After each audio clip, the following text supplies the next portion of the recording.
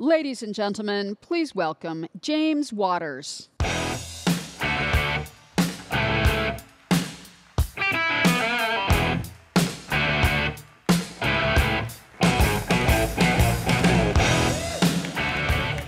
Day two, we still awake? Day two in Vegas, man. I was like, is this crowd going to be awake when I get out there? Sounds like it.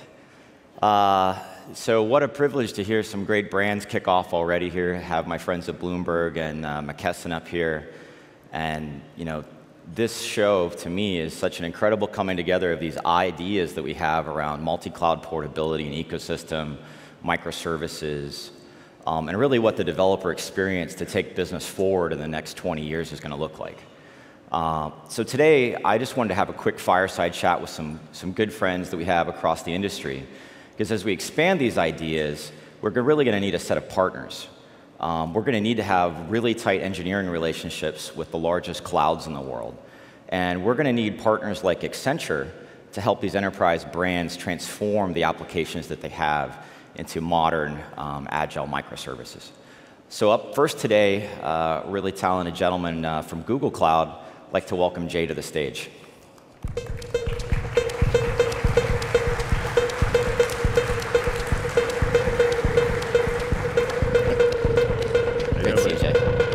James gets back in black, I get random conference music, but that's okay. I like that song. The song pumps me up. It fits you well. So Jay, welcome. Maybe you want to give a quick intro to yourself, what you do at Google? Yeah, absolutely. So good morning, everybody. Much to James' point, day two, a lot of people in the crowd, so congratulations, you made it this far. So Principal Strategic Advisor at Google. I work with a lot of large enterprises and partners. Folks looking to expand onto Google's cloud, along with the rest of their cloud strategy. So James and I have known each other for a number of years, and we started working together on pivotal Cloud Foundry on top of Google Cloud Platform. So thanks for having me here today. Yeah, it's really a pleasure to have you here, and I think it's a good sort of coming out party for some of the joint engineering that we've been doing together. Absolutely. I saw your booth was incredibly busy up there, so I think the message that we've been working on quietly together, it's great to start taking that a bit more public. Maybe you want to tell us a little bit about how this incredible web company Google got into the cloud business and what your infrastructure is like and what that basic strategy is. Diane Green, founder of VMware, who joined at the beginning of the year, she says it best that people think we just got into this business in the last 3 years or so, but we've been building out our cloud infrastructure that powers things like Google for about the past 15 years. So really what we've been doing for the past 3 is really just externalizing those services and making them available for developers to use from compute, network, and storage, data offerings based off of our products like search and maps and YouTube, and externalizing that to folks. Yeah, and I just think quickly on that, folks want to understand just the time I spent with you and your team, you really are using Google's core infrastructure. Yep. So this is not, kind of like Google's self-driving car, a different team that's off on the side.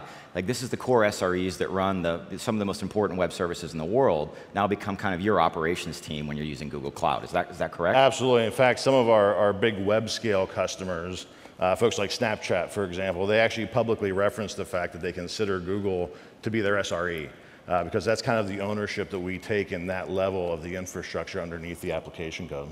Yeah, and an incredible amount of investment a year from Google in infrastructure. I think something like $9 billion last year. Yeah, last year alone was $9.9 billion. So like one of the examples of where we differentiate on our platform, our global network, right? So yeah, nice job, by the way. Yeah, our global network is thousands of miles of fiber. It's our fiber.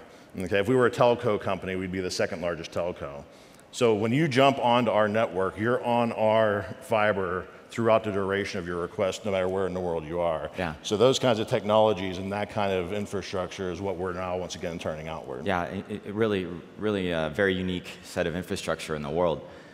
So maybe you want to talk a little bit about what we're doing together in Cloud Foundry engineering, some of the evangelism Google's embraced around Spring Boot, and how you see that incredible infrastructure that you have with our technology stack and how we're working together. No, absolutely. And I also, not to hijack our 10 minutes together, but this is actually kind of a personal thing for me to be up on stage here today. Back in 2004, was my first introduction to Spring. My buddy Rakesh Jawan, I worked at a large insurance company. We had like 400 EJBs.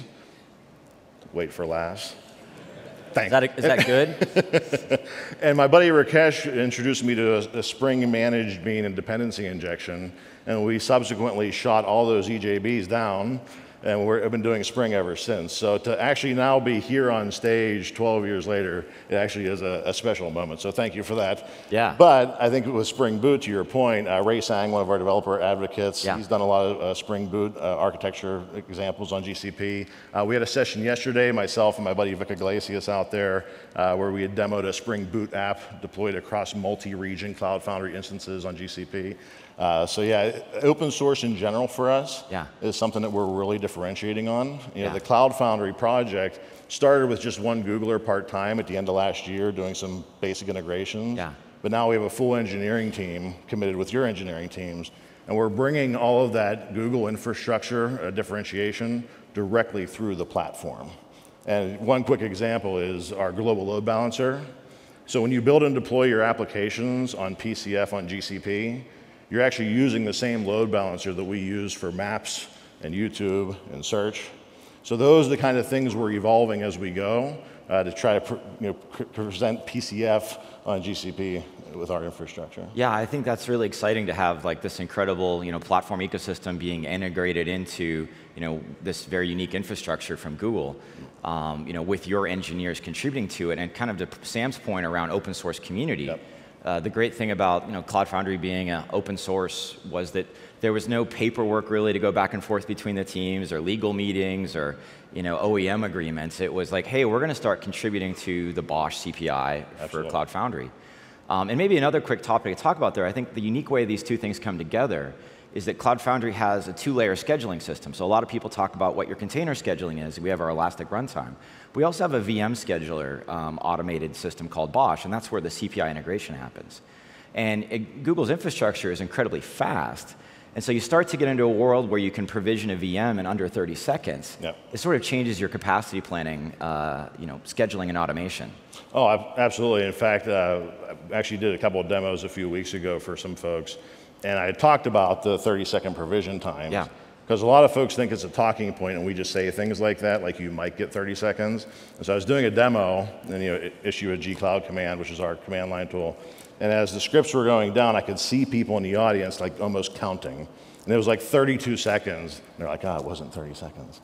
But to your point, it's almost unheard of. And so particularly in test dev, and when we hear of folks, you check in your code, goes through the whole pipeline, that 30 seconds to quickly get those results during that pipeline is really critical as you move through stages. You can shave literally an hour off depending on how many environments you have. Yeah, I mean, I think the whole world's moving to a more continuous delivery of code, and it's woken up to that. I think the DevOps world is woken up to continuous delivery of code, but I think very few people are yet on the continuous delivery of a platform. Exactly. And I think that's one area where Cloud Foundry and Pivotal have been kind of very forward-looking on that. And I think it's pretty unique how the two infrastructures can kind of come together there with an open source glue layer. Absolutely. So very excited about that.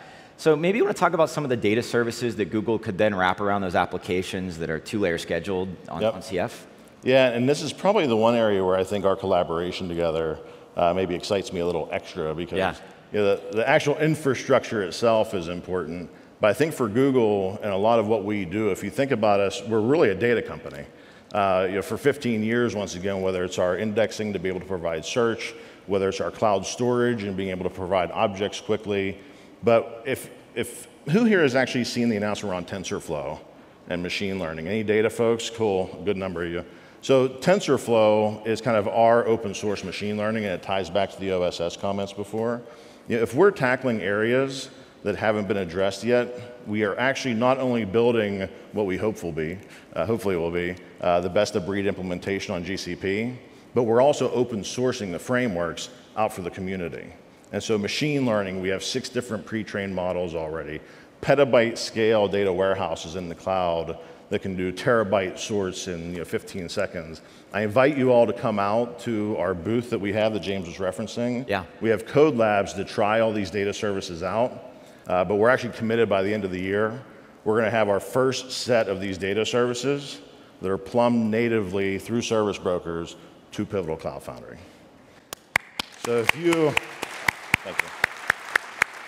if you're building and deploying apps on PCF, not only are you using the same load balancer as search and YouTube and Maps, not only are you leveraging the super fast infrastructure in our fiber, but now you can also consume our data services natively.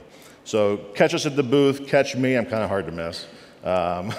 If you're interested in some of these things, love to talk to you about what it's going to look like. Yeah, and there, you do have a customer session today that folks should make sure they check out. We already have, as much of this is vision and started off with open source hacking between the two teams, we now have some joint customers. Absolutely. So yeah, 2:00 p.m. today, my buddy Eric and Christopher, we've been working together a lot over the past handful of months. So yeah, 2 p.m. It's in the workshop with HomeDepot.com, Google Cloud Platform, and Pivotal Cloud Foundry, where the point of the session is literally to show you how ugly things can be.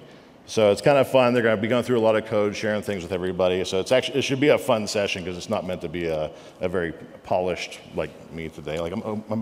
When's the last time a Googler was actually more formally dressed than somebody else on stage? You guys are pretty uptight down in Mountain View. This is true. We are, yes. San Francisco's got the style. All right, Jay. Well, I just think this is such a really unique relationship we have between the Google engineering and the Pivotal engineering team, and very excited about our customer roadmap together. So thanks for coming to Vegas and supporting us, and we look forward to the roadmap together. That sounds good. Thanks, everybody. Come see me. Thanks.